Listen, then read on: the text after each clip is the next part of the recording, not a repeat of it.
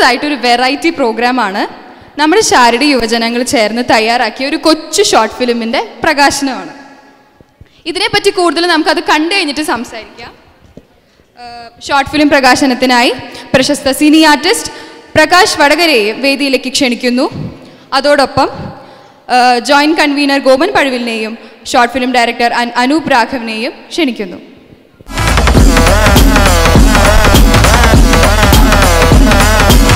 മാലക്കഥ എന്നാണ് ഷോർട്ട് ഫിലിമിൻ്റെ പേര്. അപ്പം നമുക്കത് കാണാം. എല്ലാവർക്കും നമസ്കാരം. ഭക്ഷണം കഴിഞ്ഞ് ഒരുവിധം എല്ലാവരും ഒരു അനായാസമായിട്ട് വന്നിരിക്കുന്ന സമയമാണ്. അപ്പം നമുക്ക് ഇനിയൊരു ഷോർട്ട് ഫിലിമിൻ്റെ പ്രകാശന കർമ്മമാണ് ഇവിടെ നടക്കാൻ പോകുന്നത്. അത് കഴിഞ്ഞാൽ ഷോർട്ട് ഫിലിം ഇവിടെ പ്രദർശിപ്പിക്കും. അപ്പോൾ അതിലെ ആ ചടങ്ങിലേക്ക് നിങ്ങൾക്ക് എല്ലാവർക്കും സ്വാഗതം. അപ്പോൾ ഇന്ന് ഇവിടെ റിലീസ് ചെയ്യാൻ പോകുന്ന ഷോർട്ട് ഫിലിം, അതിൻ്റെ പേര് ഇവിടെ പറഞ്ഞ മാതിരി മാലക്കഥ എന്നാണ്. ഈ സിനിമയ്ക്ക് ഒരു കണക്കിന് സിനിമ നമ്മുടെ ഒരു പിഷാരടി സംരംഭം തന്നെയാണെന്ന് പറയാം. കാരണം ഇത് സംവിധാനം ചെയ്തിരിക്കുന്നത് അനൂപ് രാഘവനാണ്, രാജൻ സിത്താരയുടെ രണ്ടാമത്തെ മകൻ. ഒരാൾ സിനിമ നടനായിട്ട് സിനിമാ നായകനൊക്കെ ആയിട്ട് പോയി. ഇപ്പോൾ രണ്ടാമത്തെ ആൾ സിനിമ സംവിധാനത്തിലേക്ക് കടക്കാൻ പോകുന്നത്. മൊത്തം ഇപ്പോൾ ഒരു സിനിമാ കുടുംബം ആകുമെന്നുള്ളൊരു ലക്ഷ്യത്തിലേക്കാണ് ഇപ്പോഴത്തെ ഒരവസ്ഥ പോകുന്നത്. എന്തായാലും അനൂപ് രാഘവനാണ് ഈ ഷോർട്ട് ഫിലിം സംവിധാനം ചെയ്തിരിക്കുന്നത്. അതിൽ പിന്നെ ജിതിൻ ടീച്ചർ പിന്നെ പറയേണ്ട കാര്യമില്ലല്ലോ. ഇപ്പം എൻ്റെ മകനാണെന്ന് പറയുന്നേക്കാൾ അവൻ്റെ ആണെന്ന് പറയുന്നത് നല്ലത്. അപ്പോൾ അതിന് നായകനായിട്ട് അഭിനയിക്കുന്നത് ജിതിനാണ്. പിന്നെ ഞാനും ചെറിയൊരു വേഷം പിന്നെ ഇവർ ചെയ്യിപ്പിച്ചിട്ടുണ്ട്. ഇതുകൂടാതെ നമ്മുടെ സരോജ മൾട്ടി സ്പെഷ്യാലിറ്റി ഹോസ്പിറ്റലിൻ്റെ ഡയറക്ടറായ ഡോക്ടർ നാരായണ പിഷാരിയുടെ ഭാര്യ ജയാനാരായണനും ചെറിയ വേഷം ചെയ്തിട്ടുണ്ട്. അങ്ങനെ വരുമ്പോൾ ഏകദേശം ഒരു പിഷാരി സംരംഭം തന്നെയാണ് ഈ സിനിമ. അതിലേക്ക് നമുക്ക് കടക്കാം. എന്നെ ഏറ്റവും അധികം സന്തോഷപ്പെടുത്തുന്നത് ഇന്ന് ഇവിടെ ഈ സിനിമ റിലീസ് ചെയ്യാൻ നമ്മളുടെ എല്ലാവരെയും ക്ഷണം സ്വീകരിച്ച് ഇവിടെ എത്തിയിരിക്കുന്നത് ശ്രീ പ്രകാശ് വടകര എന്ന് പറയുന്ന എൻ്റെ പ്രിയ സുഹൃത്താണ്. പ്രകാശ് വടകരയെ പറ്റി പറയാനുള്ളത്, ഇദ്ദേഹം വർഷങ്ങളായിട്ട് ബഹ്റിനിലെ ഇദ്ദേഹത്തിൻ്റെ ഭാര്യ ജയമേനൻ, രണ്ടുപേരെ പറ്റിയും പറയേണ്ടതുണ്ട്. ബഹ്റിൻ മലയാള നാടകവേദിയിലെ നമ്പർ 1 പ്രകാശ് വടകരയും അദ്ദേഹത്തിൻ്റെ ഭാര്യ ജയമേനനും. ഒരുപാട് നാടകങ്ങൾ, അതും പക്കാ പ്രൊഫഷണൽ നാടകങ്ങൾ വളരെ മനോഹരമായി അവിടെ സംവിധാനം ചെയ്ത് അവതരിപ്പിച്ചുകൊണ്ട് അതിലെ നല്ല നല്ല വേഷങ്ങളെല്ലാം ചെയ്തുകൊണ്ട് ബഹ്റിൻ മലയാളി പ്രേക്ഷകരുടെ മനസ്സിൽ നിറഞ്ഞു നിൽക്കുന്ന ഒരു ബിംബമാണ് ശ്രീ പ്രകാശ് വടകര. ഇപ്പോൾ അവർ ഒരു സിനിമാ സംരംഭത്തിലൂടെ കടന്നിരിക്കുകയാണ്. അവർ BMC എന്ന് പറയുന്ന ഒരു ബഹ്റിൻ മീഡിയ സിറ്റി എന്ന പേരിലുള്ള ഒരു പുതിയ സംരംഭം ആരംഭിച്ചിട്ടുണ്ട്. അതിൻ്റെ തുടക്കം എന്നുള്ളൊരു ഗംഭീരമായ ലൈറ്റ് ആൻഡ് സൗണ്ട്സ് അവിടെ ബഹ്റിനിൽ വെച്ച് നടത്തുകയുണ്ടായി. ഇവിടെ അത് അവതരിപ്പിക്കാൻ പറ്റാതെ അതൊക്കെ ഇവിടെ കാണിക്കേണ്ട കാര്യങ്ങളായിരുന്നു. ഗംഭീരമായ പരിപാടിയാണ്. പക്ഷേ അത് സംവിധാനം ചെയ്ത ഇദ്ദേഹത്തിൻ്റെ ഭാര്യ ജയമേനനാണ്. അവരും നല്ലൊരു എഴുത്തുകാരിയാണ്, നല്ലൊരു സംവിധായകയാണ്, അതോടൊപ്പം തന്നെ നല്ലൊരു അഭിനേത്രി കൂടിയാണ്. അവരും ഒരുപാട് സിനിമകളുണ്ട്. പ്രകാശും ജയമേനും ഒരുപാട് മലയാള സിനിമകളിൽ ഉണ്ട്. ഈ പ്രകാശിനെ ആദ്യമായിട്ട് മലയാള സിനിമ പരിചയപ്പെടുത്തുന്നത് ശ്യാമപ്രസാദാണ്. ശ്യാമപ്രസാദിൻ്റെ ഋതു എന്ന സിനിമയിലൂടെയാണ് പ്രകാശ് സിനിമയിലേക്ക് വരുന്നത്. അതിനുശേഷം ഏകദേശം ഒരു 10-15 സിനിമകളിൽ ഓൾറെഡി അഭിനയിച്ച് കഴിഞ്ഞിട്ടുണ്ട്. എൽസമ്മ എന്ന ആൺകുട്ടി, പിന്നെ മ്യാവു, നീലി, ഇങ്ങനെ പറയാൻ ഒരുപാട് ലിസ്റ്റ് ഉണ്ട് പറയാതെ നിങ്ങൾ. പിന്നെ ഒരു കുപ്രസിദ്ധ പയ്യൻ, ഒരു കുട്ടനാടൻ മാർപ്പാപ്പ, ഡയമണ്ട് നെക്ലേസ്, വെള്ളി വെളിച്ചെല്ലി, ഇങ്ങനെ കുറേ സിനിമകളുണ്ട്. ഇതെല്ലാം നല്ല നല്ല വേഷങ്ങൾ ചെയ്തിട്ടുള്ള പ്രകാശ് വടകരയാണ് ഇന്ന് നമുക്ക് ഇത് പ്രകാശനം ചെയ്യാൻ കിട്ടിയിരിക്കുന്നത്. പ്രകാശനെ പറ്റി പറയാൻ ഒരുപാടുണ്ട്. എങ്കിലും ഇന്ന് ബഹ്റിൻ മലയാള നാടക വേദി, ഇന്നിപ്പോൾ നാട്ടിലാണെങ്കിൽ ഇവിടെ ആയേനെ, ബഹ്റിൻ മലയാള നാടക സിനിമ വേദിയിലെ നമ്പർ 1 ശ്രീ പ്രകാശ് വടകരയെ ഇന്നത്തെ ഈ കുട്ടികളുടെ ഈ മാലക്കഥ എന്ന് പറയുന്ന കൊച്ചു സിനിമ ഉദ്ഘാടനം ചെയ്യുന്നതായി നിങ്ങളുടെ എല്ലാവരുടെയും കരഘോഷങ്ങളോടെ അദ്ദേഹത്തിനെ ഏൽപ്പിക്കുന്നു. മൈക്കിന് അദ്ദേഹം നൽകുന്നു. Thank you. വളരെ സന്തോഷം ഗോപൻ, താങ്ക് യു. ആദ്യമായി പിഷാരടി കുടുംബാംഗങ്ങൾക്ക് എല്ലാവർക്കും എൻ്റെ വലിയ നമസ്കാരം. ഞാൻ ഗോപൻ പറയുന്ന പോലെ അത്ര വലിയൊരു നടന്നൊക്കെയല്ല, ഒരു കലാകാരനാണ്. കുറേയൊക്കെ നാടകങ്ങൾ ചെയ്തിട്ടുണ്ട്, കുറച്ച് സിനിമകൾ ചെയ്തിട്ടുണ്ട്. പക്ഷെ അതിൽ പരം എനിക്ക് സന്തോഷം തോന്നുന്നത് ഈ തൃശ്ശൂരിൻ്റെ ഈ മണ്ണിൽ പിഷാരടി സമാജത്തിൻ്റെ ഈ വേദിയിൽ എൻ്റെ സുഹൃത്തായ ഗോപൻ, അദ്ദേഹത്തിൻ്റെ മകനും അഭിനയിച്ച അനൂപ് രാഘവൻ സംവിധാനം ചെയ്ത സിനിമയുടെ ഈ ഉദ്ഘാടനം ശിക്ഷോദ്ഘാടനം നിർവഹിക്കുന്നതിനെ ക്ഷണിച്ചതിനാണ്. ഈ വേദിയിൽ നിൽക്കുമ്പോൾ, ഇവിടെ പ്രത്യേകിച്ച് നിൽക്കുമ്പോൾ എനിക്ക് ഒരാളെ കുറിച്ച് ഓർമ്മിക്കാതെ വാക്കുകൾ തുടരാൻ സാധിക്കുകയില്ല. അത് എൻ്റെ സുഹൃത്തും ഞങ്ങളുടെ എല്ലാം അഭ്യുതകാംക്ഷിയുമായിരുന്ന ശ്രീ ബാബു പിഷാരടിയാണ്, സംവിധായകൻ ബാബു പിഷാരടി. അദ്ദേഹം ഞങ്ങളുടെ വലിയ കുടുംബ സുഹൃത്താണ്. അദ്ദേഹത്തിൻ്റെ തീരാനിഷ്ടം ഞങ്ങളെ എല്ലായ്പ്പോഴും അലട്ടാറുണ്ട്. അദ്ദേഹത്തിൻ്റെ ഭാവനസ്മരണയുടെ മുമ്പിൽ പ്രണാമം അർപ്പിച്ചുകൊണ്ട് ഞാൻ സംസാരിക്കാൻ ആഗ്രഹിക്കുകയാണ്. ഈ കൊച്ചു സിനിമ ഉദ്ഘാടനം ചെയ്യുന്നതിന് മുമ്പ് എനിക്ക് നിങ്ങളെ ഒരു സർപ്രൈസ് അറിയിക്കാനുണ്ട്.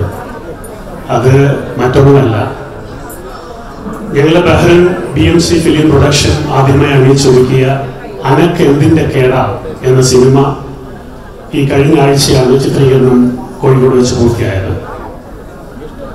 ആ സിനിമയിൽ ഒരു പ്രധാനപ്പെട്ട വേഷം ചെയ്തത് മറ്റാരുമല്ല, നിങ്ങളുടെ എല്ലാം ജിതിൻ TG എന്ന് പറയുന്ന കൊച്ചു മിടുക്കനാണ്, സുന്ദരനാണ്. ലാൽ ജോസിന് പരിചയപ്പെടുത്തിയപ്പോൾ മലയാള സിനിമയുടെ വാഗ്ദാനമാണ് ജിതിൻ എന്നാണ് പറഞ്ഞത്. തീർച്ചയായും ജിതിൻ മലയാള സിനിമയ്ക്ക് ഒരു വാഗ്ദാനം തന്നെയാണ്. അത് ഞങ്ങൾക്ക് നേരിട്ട് ബോധ്യമുണ്ടായി. കാരണം അനക്കെന്തിന്റെ കേടാന്ന് സിനിമയുടെ സെറ്റിൽ വെച്ച് സംവിധായകൻ പറഞ്ഞു, കാണാൻ കൊള്ളാവുന്ന പയ്യനാണല്ലോ, ഇവന് നായകനായിട്ട് വിളിക്കാമായിരുന്നു, കുറച്ച് നേരത്തെ പരിചയപ്പെട്ടിരുന്നെങ്കിൽ എന്ന് അദ്ദേഹം പറയുകയുണ്ടായി. അപ്പോൾ അത്രമാത്രം യൗവനയുക്തനും വളരെ സ്മാർട്ടുമായിട്ടുള്ള ജിതിൻ മലയാള സിനിമാ വേദിയിൽ ഇവിടെ ഏറ്റവും അടുത്ത് തന്നെ നമുക്കെല്ലാം പ്രതീക്ഷിക്കാം എന്ന് വിശ്വസിക്കുന്നു. അതിനായി ഞങ്ങൾ പ്രാർത്ഥിക്കുന്നു. കാരണം അദ്ദേഹം എൻ്റെ സുഹൃത്ത് ഗോപന്റെ മകൻ എന്നതിലുപരി നിങ്ങളുടെ എല്ലാത്തിനും വേണ്ടി ഓടിച്ചാടി നടക്കുന്ന ഒരു കൊച്ചു മിടുക്കനാണ്.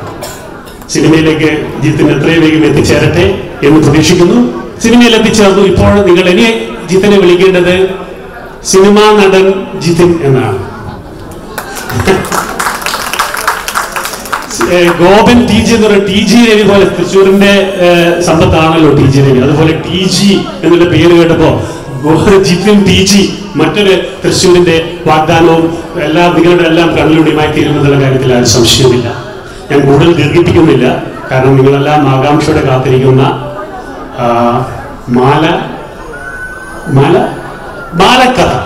മാലക്കഥ എന്നുള്ള സിനിമ കാണാൻ വേണ്ടി ഇരിക്കുകയാണ്.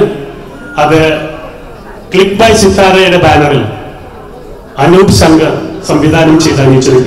രാഘവൻ സംവിധാനം ചെയ്തൊരുക്കി ജിതിൻ നായകനെ അഭിനയിച്ച് എൻ്റെ സുഹൃത്ത് ഗോപനും അതിൽ വേഷം ചെയ്തിട്ടുണ്ട്. ഇവിടെയുള്ള മറ്റുള്ളവരും ഇതിൽ ഉണ്ടാവുമെന്ന് വിശ്വസിക്കുന്നു. എന്തായാലും ആ ഒരു സിനിമയ്ക്ക് വേണ്ടി എല്ലാവിധ ആശംസകളും ഞാൻ ഇപ്പോഴേ അർപ്പിക്കുകയാണ്. ആ സിനിമ കാണാൻ ഞാനും ഇരിക്കുകയാണ്. ഒരു നല്ല കൊച്ചു സിനിമയായിരിക്കും എന്നുള്ള കാര്യത്തിൽ ആ ഒരു സംശയമില്ല. നിങ്ങളുടെ എല്ലാവരുടെയും അനുഗ്രഹത്തോടെയും പ്രാർത്ഥനയോടെയും ഞാൻ അത് ഉദ്ഘാടനം ചെയ്തതായിട്ട്, സ്വിച്ച് ഓൺ ചെയ്തതായിട്ട് പ്രഖ്യാപിക്കുന്നു. Thank you very much.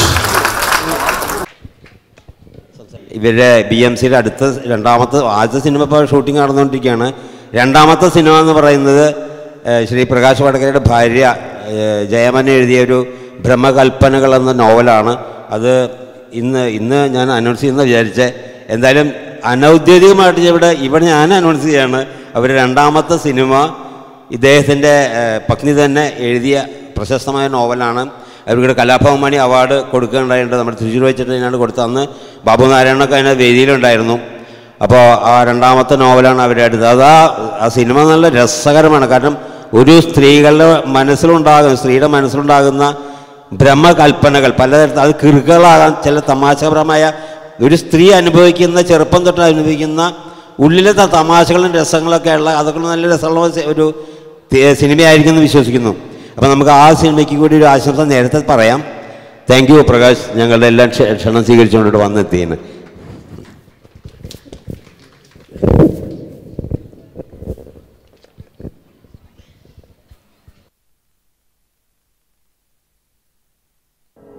അയ്യോ എന്റെ മാല.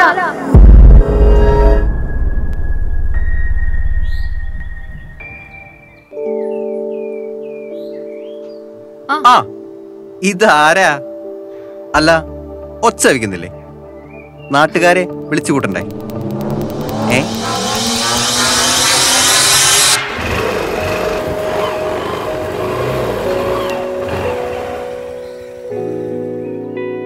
ചേട്ടാ ഒരു മിനിറ്റ്. അതെ ചേട്ടാ, ഈ അഡ്രസ് എവിടെയാണെന്ന് അറിയാം? രാജീവ് നഗർ അല്ലേ? ഇതിലേ പോയിട്ട് എനിക്കറിയില്ല, വേറെ ആരോടും ചോദിക്കോ. രാജീവ് നഗർ വെച്ചിട്ടാ ഇന്റർവ്യൂ. അങ്ങോട്ട് ഫോൺ വെക്കല്ലേ. Excuse me. ഇവിടെ അധികം ആൾക്കാരൊന്നും ഈ സ്ഥലം മൊത്തത്തിൽ അത്ര. ഹലോ. അതെ ഒരു മിനിറ്റ് ഒന്ന് നിക്കണേ, ഒരു കാര്യം ചോദിക്കാനാണ്. അന്ന് ഞാൻ ഓൾറെഡി നല്ല ടെൻഷനിലായിരുന്നു. പിന്നെ പോലീസൊക്കെ വന്നപ്പോഴാ സത്യാവസ്ഥ മനസ്സിലായത്. കേൾക്കുന്ന കഥയാണെങ്കിൽ ഫുൾ ഈ മാല പൊട്ടിക്കലേം. സോറി. ഇപ്പോ എനിക്ക് തന്നെ യാതൊരു മുൻപരിചയമില്ല. പക്ഷെ താൻ എൻ്റെ അടുത്തൊന്ന് ഹെൽപ്പ് ചോദിച്ചു കഴിഞ്ഞാൽ സാമാന്യ മര്യാദ വെച്ച് എനിക്ക് പറ്റുന്നതാണെങ്കിൽ ഞാനത് ചെയ്തു തരും. അങ്ങനെയാണ് സാധാരണക്കാര്. താൻ പറയുന്നത് ശരിയാണ്. പക്ഷെ ആ ഒരു സാഹചര്യത്തില് ഏതൊരാളായാലും ഇങ്ങനെ തന്നെ റിയാക്ട് ചെയ്യുള്ളൂ എന്നാണ് എന്റെ ഒരു പക്ഷം. അങ്ങനെ ചെയ്യണമെന്നാണ് എന്റെ ഒരു ഒപ്പീനിയൻ. ഒരു കണക്കിന് താൻ പറയുന്നത് കറക്റ്റാണ്. കുറച്ചൊക്കെ തെറ്റെന്റെ ഭാഗത്തുണ്ട്. ഈ മാനക്കേട് പറ്റിയതല്ലേ ഒരു ഫ്രസ്ട്രേഷൻ, അത്രേ ഉള്ളൂ. അല്ലാതെ എനിക്ക് തന്നോട് വിരോധമൊന്നുമില്ല. മാനക്കേടിന് പകരാവോന്നറിയില്ല. നമുക്കൊരു ചായ കുടിക്കാൻ പോയാലോ? എന്റെ treat. Okay Anjali, that's all. അഞ്ജലിയുടെ ഉത്തരങ്ങളൊക്കെ ഞങ്ങൾക്ക് കൺവിൻസിംഗ് ആണ്. വിജനമായിട്ടുള്ള വഴിയിൽ വെച്ച് അറിയാത്തൊരാളെ അങ്ങനെ ഒരു അവസ്ഥയിൽ കണ്ടു കഴിഞ്ഞാൽ ആരായാലും തെറ്റിദ്ധരിച്ചു. തെറ്റിദ്ധാരണ ആണെങ്കിൽ കൂടി ആ സിറ്റുവേഷനെ അഞ്ജലി ഹാൻഡിൽ ചെയ്യുന്ന പറഞ്ഞ രീതി അത് നന്നായിട്ടുണ്ട്. And yes, the second situation to, പുള്ളിക്കാരൻ കള്ളനല്ല എന്ന് അറിഞ്ഞതിന് ശേഷം അയാളുള്ള സമീപനം അതും നന്നായിരുന്നു. I think it was convincing. അഞ്ജലിയുടെ ജോലി സെയിൽസ് ആയതുകൊണ്ടും ട്രാവൽ ഇൻവോൾവ് ആയതുകൊണ്ടും ഇതുപോലെ ഒരുപാട് സിറ്റുവേഷൻസ് ഫേസ് ചെയ്യേണ്ടി വരും. അപ്പോഴൊക്കെ ഈ റെസ്പോൺസ് വേണം. Okay okay sir. Anjali sales handle ചെയ്യുന്ന സ്ഥിതിക്ക് സെയിൽസ് സ്പെസിഫിക് ആയിട്ടുള്ള വല്ല ചോദ്യങ്ങളും കെവിന്റെ മനസ്സിലുണ്ടോ? Yes, I actually have something. Okay Anjali, അഞ്ജലിയുടെ കയ്യിൽ ഇപ്പോൾ ഒരു ക്യാമറ ഉണ്ട്. നമുക്കിന്ന് കിട്ടാവുന്നതിൽ വെച്ച് ഏറ്റവും നല്ല ഒരുപാട് ഫീച്ചേഴ്സ് ഒക്കെയുള്ള ഒരു അടിപൊളി ക്യാമറ. ഓക്കെ, അപ്പോൾ ആ ക്യാമറ അഞ്ജലി കണ്ണ് കാണാത്ത ഒരാൾക്ക് വിൽക്കണം. എങ്ങനെ വിൽക്കും? എന്തായിരിക്കും അതിനുള്ള സ്ട്രാറ്റജി? അതാണ് ചോദ്യം. ഓക്കെ, കണ്ണ് കാണാത്ത ഒരാളുടെ കണ്ണെന്ന് പറയുന്നത് ആളുടെ അകക്കണ്ണാണല്ലോ.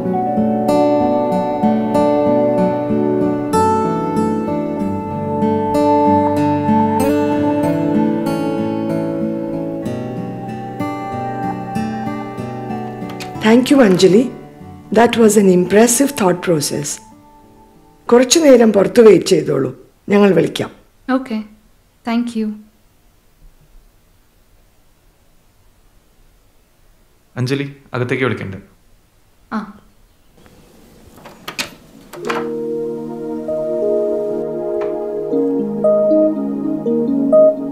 I know you are confused.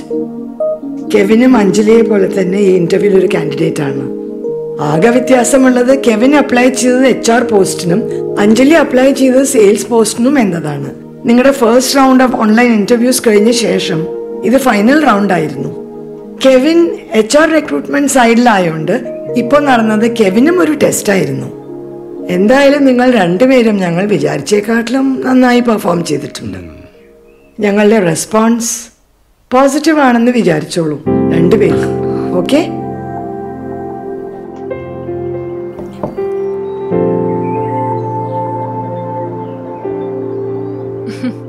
നേരത്തെ പറയാൻ പറ്റിയില്ല. താങ്ക്സ്. കെവിൻ ഇല്ലായിരുന്നെങ്കിൽ മിക്കവാറും ഈ ജോലിയും പോയേനെ. എന്റെ നാട്ടുകാരുടെ മുന്നിൽ വെച്ച് കള്ളനാക്കിയതല്ലേ, അതിന്റെ ഒരു മധുര പ്രതികാരാണെന്ന് വിചാരിച്ചാൽ മതി. എന്നെയാണ് ഇന്റർവ്യൂ ചെയ്യാൻ വരുന്നതെന്ന് നേരത്തെ അറിയാമായിരുന്നോ? എവിടെ, ആദ്യമായിട്ട് ഇന്റർവ്യൂ ചെയ്യുന്ന ടെൻഷൻ ഒരു ഭാഗത്ത്, അതിനിടയ്ക്കാണ് ഡോർ തുറന്നു വരുന്നത് നമ്മുടെ മാലവുട്ടിക്കൽ കഥാപാത്രം. പിന്നെ പരസ്പരം അറിയാവുന്നവരെ ഇന്റർവ്യൂ ചെയ്യുന്നൊക്കെയാണ് പൊതുവെ. പുള്ളിയോട് പറയണോ എനിക്ക് ജോലി കിട്ടാനുള്ള ഒരു പ്രധാന കാരണം പുള്ളിയാണെന്ന്? അല്ല, ആ മാലയോടെ പോയി.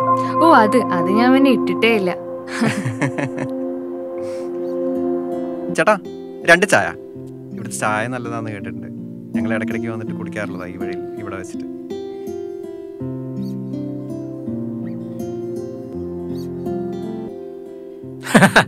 മോൻ വന്നോ?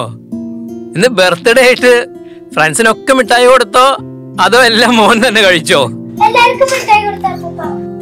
Good good. മോളെ, ആ ഫോണിങ് എടുത്തേ.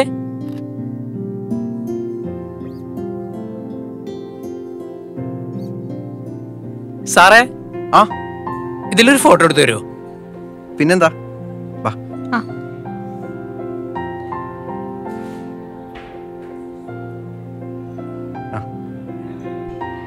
ഒന്ന് അടുത്തിക്കുന്നേ. ആ അതന്നെ, നന്നായിട്ടൊന്ന് ചിരിച്ചേ. അടിപൊളി. ആ ചേട്ടനൊരു ഉമ്മ കൊടുത്തേ. ആ നൈസ്. ഫോട്ടോസ് എല്ലാം ഗംഭീരായിട്ടുണ്ട് ചേട്ടാ. ചേട്ടാ, ഒരു സംശയം ചോദിക്കട്ടെ? ഓ, അതിനെന്താ, ചോദിച്ചോളൂ. കൗതുകം കൊണ്ട് ചോദിക്കുന്ന, തെറ്റിദ്ധരിക്കരുത്. ഇപ്പൊ ഈ ഫോട്ടോസ് എല്ലാം ചേട്ടൻ എടുത്തു വെച്ചല്ലോ ഫോണില്. അപ്പൊ ഇനി ഭാവിയില് ചേട്ടൻ ഈ ഫോട്ടോസ് നോക്കണം തോന്നി കഴിഞ്ഞാൽ? കണ്ണ് കാണാത്തവന് എന്ത് ഫോട്ടോ, എന്ത് ക്യാമറ അല്ലേ? അയ്യോ സോറി, ഞാൻ ചേട്ടനെ വിഷമിപ്പിക്കണമെന്ന് ചോദിച്ചല്ല. ഏയ് സോറി ഒന്നും പറയണ്ട. സാർ യാതൊരു തെറ്റും പറഞ്ഞിട്ടില്ല. സാധാരണ എല്ലാവർക്കും ഉണ്ടാവുന്ന സംശയങ്ങൾ അതൊക്കെ. സാറ് നേരിട്ട് ചോദിച്ചു, അത്രേ ഉള്ളൂ. കണ്ണില്ലാത്തവന്റെ കണ്ണ് അവന്റെ അകക്കണ്ണാണ്. അയാൾക്ക് കാഴ്ചയില്ല എന്നല്ലേ ഉള്ളൂ, ഓർമ്മകൾ ഉണ്ടാവുമല്ലോ. അയാൾക്കും അയാളുടെ കുടുംബത്തിനൊപ്പം ചിത്രങ്ങൾ എടുക്കാം. പിന്നീട് ഒരിക്കൽ അവരുടെ കൂടെ ഇരുന്ന് അവരുടെ സംസാരത്തിലൂടെയും അവരുടെ ചിരികളികളിലൂടെയും പഴയ ഓർമ്മകളിലേക്ക് തിരിച്ചു പോവാം. സാറിനറിയോ, ഇവന്റെ ആദ്യത്തെ അമ്മ എന്നുള്ള വിളി, അച്ഛ എന്നുള്ള വിളി, മുത്തച്ഛ എന്നുള്ള വിളി ഒക്കെ എന്റെ കയ്യിലുണ്ട്. എനിക്ക് കാഴ്ചയില്ലെന്നല്ലേ ഉള്ളൂ, ഓർമ്മകളുണ്ടല്ലോ. എനിക്ക് എന്റെ കുടുംബത്തോടൊപ്പം ചിത്രങ്ങൾ എടുക്കാം. പിന്നീട് ഒരിക്കൽ അവരുടെ കൂടെ ഇരുന്ന് അവരുടെ സംസാരത്തിലൂടെയും അവരുടെ ചിരികളിലൂടെയും പഴയ ഓർമ്മകളിലേക്ക് തിരിച്ചു പോവാം. മിക്കതിലും ഞാനുണ്ട്. കണ്ണു കാണാത്തവന്റെ നിറകൺ ഫോട്ടോകൾ. സോറി, ചേട്ടനെ വിഷമിപ്പിക്കണമെന്ന് ചോദിച്ചതല്ല. കണ്ണുണ്ടായിട്ടും പലതും കാണാതെ പോകുന്ന ഈ ഞങ്ങളൊക്കെയാ. ഇറങ്ങിയാലോ? ആ, എന്നാ നമുക്ക് ഇറങ്ങിയാലോ? അഞ്ജലി, ഒരു മിനിറ്റ്. പോകുന്നതിന് മുൻപ് ചെറിയൊരു കാര്യം കൂടെ ബാക്കിയുണ്ട്. വാ ചേട്ടാ, എനിക്ക് എല്ലാവരുടെ കൂടെ ഒന്നൊരു ഫോട്ടോ എടുത്താൽ കൊള്ളാന്നിട്ട്. ഒന്ന് വിളിച്ചു കഴിഞ്ഞാൽ? അതിനെന്താ മോളെ? ചേച്ചി, മോനെ ഒന്ന് വിളിക്കോ? എല്ലാവർക്കും കൂടി ഒരു ഫോട്ടോ എടുത്താലോ? കൊല്ലങ്ങൾ കഴിയുമ്പോ മോൻ ജോലിയൊക്കെ കിട്ടി ഞങ്ങളെ വിട്ടു പോകും. അപ്പോൾ എൻ്റെ മോള് ഇവിടെ തൊട്ടടുത്തിരുന്ന് അവൻ്റെ കുഞ്ഞുനാളിൽ മുതലുള്ള ഫോട്ടോകളൊക്കെ എനിക്ക് തൊട്ട് കാണിച്ചു തന്ന് ഞാനതിങ്ങനെ തൊട്ട് നോക്കി. അതൊരു സുഖമല്ലേടോ, അവസാന കാലത്തെ സുഖം. കണ്ടോ, ഇപ്പൊ തന്നെ ഒക്കെ മനസ്സിലുണ്ട്. നിങ്ങളൊക്കെ പറയുന്ന സിനിമാ പടം പോലെ.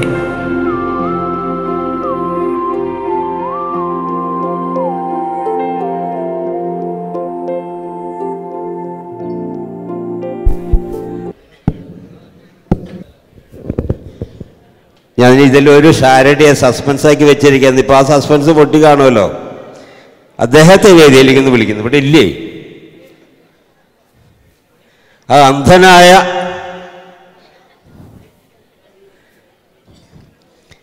ഒരു പ്രശസ്തനായ നടൻ്റെയും ഇപ്പോൾ ഒരു സംവിധായകൻ്റെയും എല്ലാമായ ഞങ്ങളുടെ രാജൻ സിത്താര ഇദ്ദേഹമാണ്. ഇപ്പം ഇദ്ദേഹമാണോ നായകൻ, ജിതിനാണോ നായകനെന്ന് നിങ്ങൾ തീരുമാനിച്ചാൽ മതി. ജിതിനാണ്. ഇത് വളരെ സന്തോഷകരമായൊരു നിമിഷമാണ്. കാരണം എൻ്റെ രണ്ടാമത്തെ മകൻ സംവിധാനം ചെയ്തു, എന്നോട് അഭിനയിക്കാൻ പറയുന്നു. ആക്ഷൻ കട്ട് എന്നൊക്കെ മകൻ എന്നോട് പറയുന്നു. അതൊരു രസകരമായ അനുഭവങ്ങളാണ്. എന്തായാലും വളരെ നന്നായി, വളരെയധികം സന്തോഷം. എല്ലാവരും ആസ്വദിച്ച് കാണുമെന്ന് വിചാരിക്കുന്നു. ഞാനിതിനെക്കുറിച്ച് അഭിപ്രായം പറയാൻ ആളല്ല. എന്തായാലും താങ്ക് യു.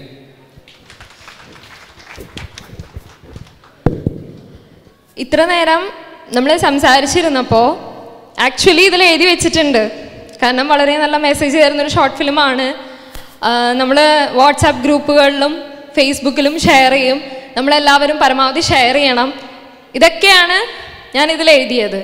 എന്നാൽ ഔട്ട് ഓഫ് ദ ബോക്സ് എനിക്ക് ആദ്യമായിട്ട് പറയാനുള്ളത്, നമ്മുടെ ഇവിടെ വന്ന് നിന്ന് സംസാരിച്ച വിശിഷ്ട വ്യക്തികളുണ്ടായിരുന്നു.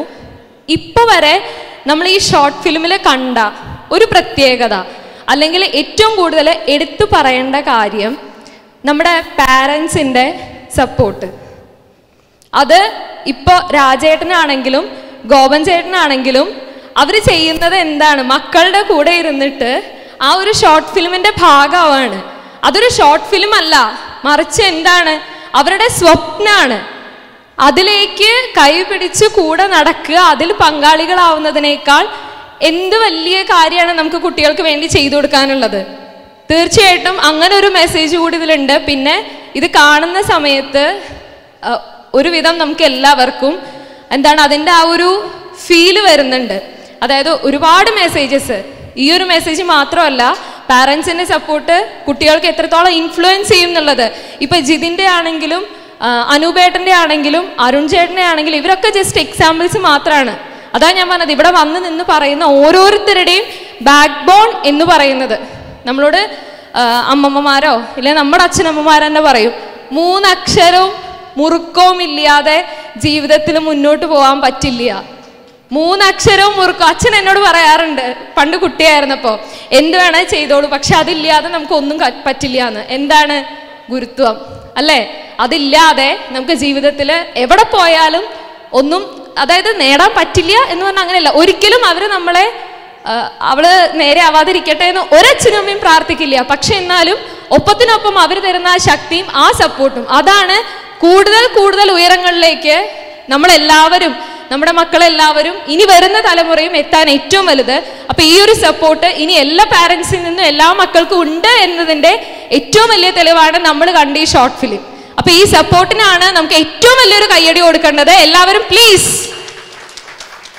പിന്നെ ഇവരുടെ സപ്പോർട്ടോട് കൂടി ചെയ്ത ജിതിനാണെങ്കിലും അനൂപേട്ടനാണെങ്കിലും ഇപ്പൊ ഇവിടെയൊക്കെ കാണുമ്പോൾ നമുക്ക് എന്താണ് ഭാവി നമുക്ക് പറയാലോ, എന്താണ് നമുക്ക് എന്താ പറയാൻ പറ്റുക, നമ്മുടെ ചേട്ടനാണ് അല്ലെ നമ്മുടെ ബ്രദറാണ്, ഞങ്ങളുടെ ആളാണ്, സിനിമയിലില്ലേ അവരുടെ റിലേറ്റീവാണ്.